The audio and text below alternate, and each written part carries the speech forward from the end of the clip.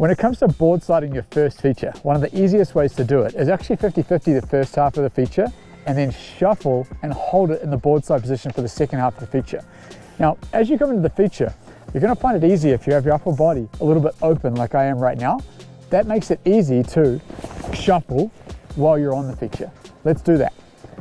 Here I go. You've already hit this feature, you've already 50-50'd it. I'm keeping decent speed at it, riding straight into 50-50, but look at my upper body. That allows me to shuffle and then back out to regular at the end. So I did that with counter rotation, just like you do with a shifty. That would be one of the first ever board slides you do in the park.